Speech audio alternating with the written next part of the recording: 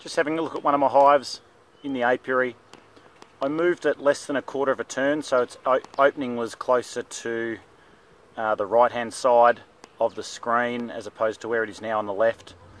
And as I said, I moved it less than 90 degrees around, and it's funny to me how there's still so many bees going to the original spot even though I've hardly moved it. And I know bees are the most intelligent and incredible creatures, but this is just one of those flaws in the system, I guess. But nonetheless, I'm sure they'll find their way back, and I'll just keep a watch of them today to make sure that there's no issues. Nice sunny day, it's good to see them getting out and about anyway.